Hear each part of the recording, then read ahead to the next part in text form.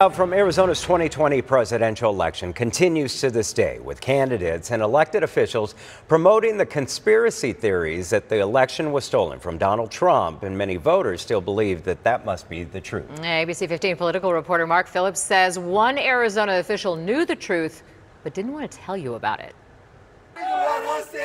A stolen 2020 election was the battle cry for Republican candidate for governor Kari Lake, Republican Attorney General candidate Abe Hamadeh, and Republican Secretary of State candidate Mark Finchem. All claimed the same thing. The election was stolen. We're going to fix it. It's absolutely unconscionable that he would hide the truth from Arizonans. Arizona Secretary of State Adrian Fontes, reacting to the revelation, former Attorney General Mark Brnovich concealed from the public his own agency's report debunking election fraud claims. Brnovich opted to release an interim report in the weeks before the 2022 election, saying his office discovered serious vulnerabilities.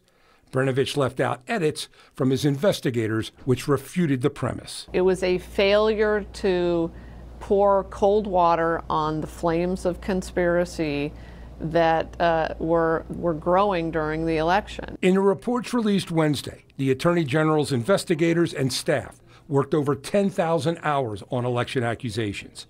They disproved all of the major findings of the Cyber Ninja audit, every claim that dead people voted, and every elected official who made public claims of fraud refused to repeat those claims once they were under oath. This office had information, my predecessor did, that, in fact, our elections were fair and are free and are secure. Yet Brnovich kept it all quiet, which Fontes says put lives at risk. It is dishonorable and disgusting, the negative impacts that had on Arizonans' lives and the way some folks have had to suffer because of this. In a lengthy statement that he just sent, Attorney General Brnovich said he's proud of his staff for their ability to debunk rumors and conspiracy theories. Too bad he didn't bother to tell the rest of us. Mark Phillips, ABC 15, Arizona. Thank you.